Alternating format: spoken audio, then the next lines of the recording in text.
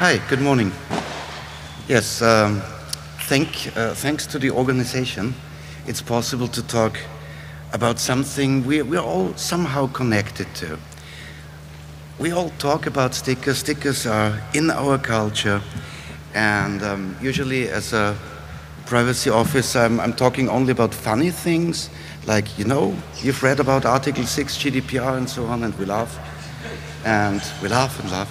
And so today it's about serious things, and yes, it's a little bit about terminology, because what is a sticker? How do we classify stickers? And a little bit of where did they come from, and where are we now? And so we are talking about some of the topics here. Start. Terminology. And what it says is a sticker is a type of label. So we already have two different definitions. A piece of printed paper, plastic, vinyl, other material, with pressure-sensitive adhesive on one side. Decoration, functional purposes, depending on the situation. And they can come in many different shapes and sizes, and very widely in color and design. They are often adhered to items such as lunch boxes, papers, lockers, notebooks, walls, cars, windows, and so on. And in the usual form, stickers are especially popular with children and other like-minded people, I might say. Let's start at the beginning. I tried to find out a little bit when stickers were invented or came from, and I found a lot of various sources telling us different things. At least one should be fixed, that it's already in the Egyptian era. On marketplaces, you had sort of stickers on the wall, which were showing the prices of the goods that are sold there. So not writings, but stickers on the wall there. And the closest connection to the UK is like 180 years from now. Sir Rowland Hill, you may know more of him than I do. He invented adhesive paper, and in the follow-up, he invented stamps. And so indirectly, he founded thousands of societies around the world collecting stamps and stickers, which is something really cool.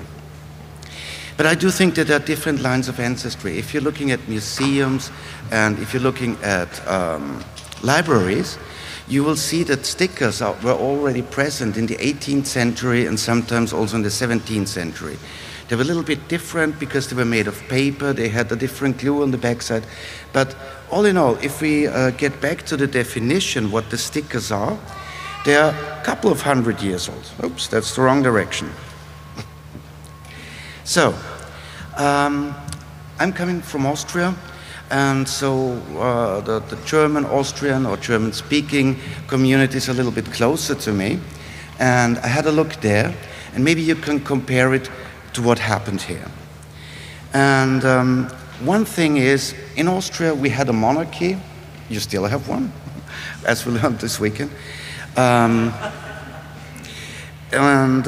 Austrian monarchy was very well known for being quiet, comfort, don't make any waves. So there is a tradition of to put stickers like nearly everywhere. Then we had, another prejudice, German ruthless efficiency. It's a lot about documentation. The first stickers in the first couple of 100 years were all about documentation, classification, and archives. And of course, the Swiss love for order, because it has always been done like that, and it will always be done like that. And again, we could have a talk afterwards about parallel movements here in the country. There is one specimen, maybe you can read it. It says, property of the people. And these were stickers from the GDR. And what I found very, very interesting about it is, it says property of the people, and then it has an inventory number. And you can see that the field where you can put in a number isn't very long. So what could we what could be followed from that? Either there were not so many things to be inventorized, or they had a very clever system. But basically they landed on all things you could see anywhere. So, at the beginning we also said there are different names for the same thing. So in German you have the saying, was uns trennt, ist die gemeinsame Sprache. What separates us is the common language. And I found a couple of expressions for the same thing, like sticker, label, badge, tag, decal. Maybe we could have a brief rise of hands. Who would call it a sticker? Okay, that seems to be the majority. Label. Okay, we could label things, yeah. Badge. Or is badge something completely different? And it's due to my poor knowledge of the English language. Nobody. Okay, so it's my fault. Tag? Oh, great.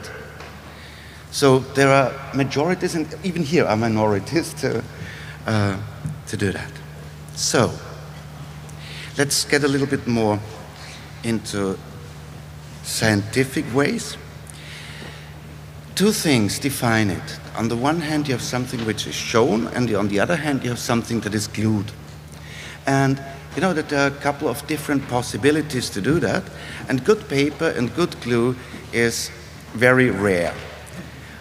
Very often you have a good paper but a miserable glue, so you have to take other things, or you have very thin paper and super glue. These are tricky. These are really tricky. And of course there are special ones with metal foil and parcel glue only. We will discuss later on whether Post-its are stickers or not. There are different churches of opinions, and maybe we find a way today. And yes, that's one example. If you see in the down left hand, it's poor paper and good glue. Yes, that's something you should, between touching a touch screen and eating, you should wash your hands. Because otherwise you get something like that. It is don't have to translate that one. Coming back to the continent, there's more to the German-speaking community. The Austrian way is, for instance, we have a tendency to diminish everything, to make it smaller, so it doesn't seem so important. And most of the people don't say sticker, but they say pickle. And pickle has an L at the end, and it says it's something small and tiny and not so important. So I brought, and we have pickle everywhere. And I brought an example from cars. And it's always the same name, but it means different things. So the first one, pickle, is if you go on the highway, you have to pay a yearly toll. And so you have a pickle, a sticker on the windscreen. And the funny thing is, even the Austrian government managed to do something like an electronic toll, but they still call it an elektronisches Pickel. It's not on your car, but it's somewhere on the plate. Then you have a pickle, which is the proof of the technical inspection. Then you have a pickle, which is used to park your car, so your windscreen fills up with lots of different stickers. And we had one thing which may be remembered by some people. It was like 50 years ago. We had a so-called oil crisis. Maybe something is happening like that today. And in Austria, we had a rule that you had to have a pickle on your car with a weekday, like Monday, Tuesday, Wednesday, and so on. And this was the day where you were not allowed to move your car. It should stay put. And so this was one of the things Austria did against oil crisis. Everybody has to stay one day put. Maybe it works, we don't know. And then, of course, the pickle at the end of the car. This, I think I have to translate because it says sticker, and then underneath it says, can be removed badly. That's also a very Austrian thing. Yes. Germany. In Germany, you always have somebody like Siemens or SAP who is working as a general constructor. Made in Germany, it was a British invention, you know that. And they have a politically very active scene. If you're, for instance, in Hamburg, sometimes you may see a lot of those for football and for soccer and whatever. Switzerland is always slightly different. Their sticker production is mostly on neutral paper, and it's home of the strategical sticker reserve. And this is true. There's a group of people in Switzerland who are collecting masses of stickers, and they're very fun to talk to. Really. And you may know their motto, it's one for all for one, but handled differently from city to city and canton to canton. And you may know that one. It landed up on many people's laptop. To be a little bit more on the economical aspects, I don't know why Wikipedia says that there are stickers with political motives. They are often sold on punk concerts. I mean, I've been to quite a lot. I've never seen anything of that. But there are a lot of non-commercial sticker exchanges. Also here on EMF, we come to that. But what's also interesting is that stickers are sold for massive prices. This is from a German trading platform, but you will find it on eBay too. And you have not only sticker collections, but single stickers selling for more than 100 euros. And so I came up with an expression named Panini-Psychology. And to be honest, it's not my idea. But maybe you know Scott Galloway. He's a professor in the United States, and he does a lot of talks. And he is, let's say, one of his basic principles why things have value or why people add value to them is scarcity. So why do we want things, especially rare ones? And why is collecting stamps, which are stickers, an art? A art, yeah. And from Scott Galloway, he likes NFTs more than I do. Definitely. I derived two questions because, you know, with NFTs, it's really funny. A lot of people talk about them, and there are very seldom people who really understand how they are stored or what you could do. But currently, at least on the continent, there are a lot of art movements using NFTs to raise funds. So it's not completely bad, but at the end of the day, from a technical point of view, I think there's no use. And of course, there are stickers on laptops. And these are examples from the camp here now. So what could we do? We could classify those people who are collecting or hunting. And I took a couple of, let's say, psychological aspects. One, he wants to have one specimen and one copy of every sticker he can lay hand on. The good question is, how do you document and how do you archive them? Some of them like that, but space is limited on the back of a laptop. Yes, and sticks the coolest one on his laptop or on his kids, neighbors, friends. There are those people who always take two stickers. You can see that at the sticker exchanges where the carton boxes are. They always take two specimens, one for myself and one to bring for someone. I like that idea. And yes, the other one, we had one of those at a Chaos event in Vienna. There was somebody who was really looking quite long at the sticker box, and the next time I went there, the complete sticker box was gone. I don't know. Yes.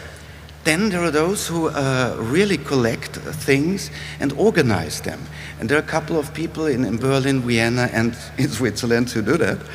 And it's really funny to talk to them about how they are organizing stuff. And yes, and the problem, what I see is they don't stick their stickers to anything. They just collect it. There's a completely different mindset. And of course, some of the audience may know that if you meet someone and he shows you one sticker after the other, and so after 30 minutes you want to go away, but you're polite. And, yes, I have one more to show you. This is the equivalent of the slide presentations we had. Yes, also more stickers. So, at the beginning, why did we start with stickers anyway? And at Chaos Computer Club events at the Congress, the last Congress, who was held physically, it really got out of hand. Because, you know, the Congress is a big thing, it's like lots of people, and you've got sticker boxes everywhere. And so people tried to centralize one sticker exchange. Centralizing is maybe not the best idea, because there was a queue of people. There was even a sign made, end of the queue, and you had to hold that if you were the last in the queue, and you had to wait between 1 and 2 hours to get to the sticker box to exchange stickers. So it was a funny thing to look at, but it was psychologically really interesting, because that queue didn't stop during night between 1 a.m. and 8 a.m. It was 3 days. And I was sitting there at the info desk, and I thought, what? Okay, so stickers have to be important to us. And there are two people which tried to ease that. And when they were ready with their ideas, then there was no physical Congress. And they even founded a sticker operation center. You know, at Chaos, everything ends at OC, like operating center. And so we also already have a sticker operating center, and then a remote sticker operating center. And what they did was, so, okay, we can't have a Congress, send us self-addressed envelopes with enough stamps, and everybody who wants to donate stickers can do so, and then we redistribute it. Spoiler, also this went out of hand. Nearly 1,000 envelopes. And it's difficult in Germany, because if you buy stamps, they're only valid for 14 days or something like that. And so it was really hard for those people, and they promised never to do it again. Let's see what happens. Yes, there's a story on it, and yes, maybe usually it should look like that, but after 10 seconds, you know, hoppala, that's wrong. That's wrong. So that's the progress usually in very few minutes. Yeah, or the other way around, yes. But the problem being that if you have a lot of people standing around, something will always slip. Difficult. But new ideas for organization of sticker exchanges are always welcome. So please try your own ideas. Okay, how much time have we left? Collection and documentation. One interesting question is, why do we want to own or possess a thing which is physically? Do we really need it physically? Or would it be sufficient if you just make a picture of it and collect that somewhere on your NAS or wherever? And there's been written a book to that topic, and it's called The Work of Art in the Age of Mechanical Reproduction. I don't know why Walter Benjamin wrote it like 80 years ago, but there are a lot of aspects in there which are useful for sticker collectors. Does anybody know the book? Okay, maybe you understand why I say this. So, it's a lot about originals and loss-free reproduction, but it's also a very political book. Yes, NFTs, not funny. Scan and archive on microfiche. I've seen that. I've seen things being printed out and then archived on microfiche. It's an interesting idea, but insurances do that. So, how could we do it? If you're like the Swiss Stickers Exchange or Mano and Shiro in Berlin, how could you really collect things and sort them? And I think event-based is something which I really like. There are a couple of people who sort them by events, they're sorting them chronologically, and there's even a discussion going on which of those transparent envelope sheet protectors would be the best. Really, there's a discussion. And yes, now we're coming to the big question. Are Post-its stickers? The problem is, on the one hand, they would be something like a one-time pad or one-time sticker. And there are even artsy stickers which are really especially planned to be only a one-off. But Post-its, I don't know. They are not completely glued at the backside. I'm still in favoring it because just to add to the quantity of stickers. And the funny thing is, you know, as we've been talking before, stamps were more or less invented in the UK. Stamps can be very expensive nowadays, and it's only 180 years. So maybe in another 180 years we will see auctions for stickers from this event here. Maybe we won't see it, somebody else will see it. Okay, so what I've seen lately are these art stickers, and I like them. And if you see them somewhere, just collect them via your phone and don't pull them off the wall. And the next thing was that we're talking about, you know, there's a lot of European funding if you have more than 2 countries. And we were talking about an open sticker foundation. And we would bring all the keywords where you normally could raise your funds, like stickers are the new oil, a sharing economy, startup, blockchain, artificial intelligence. I'm sure we could collect some money. Be sure there's also a sticker for you out there. Here at the EMF, there are 2 sticker boxes. One is at the Scottish Consulate, and one is at the Dome. And a couple of stickers I also have with me. Thank you very much.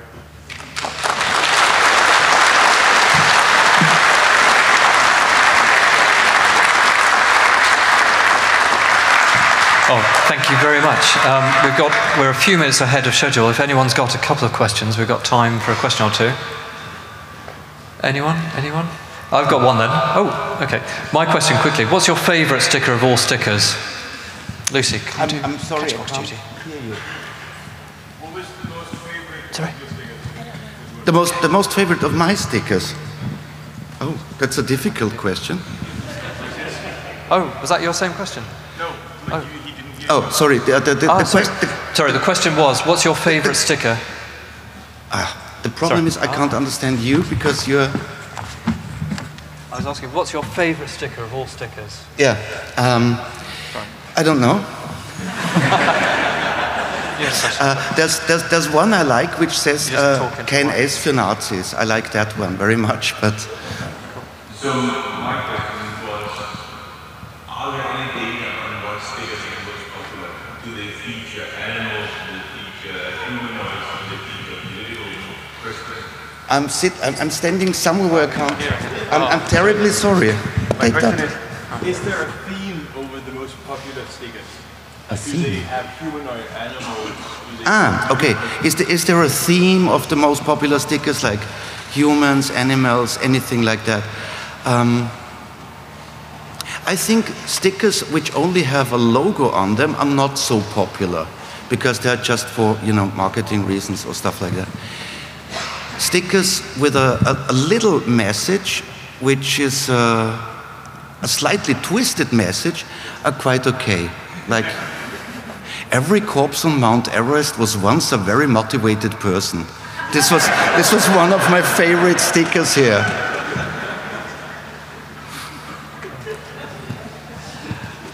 Okay, great.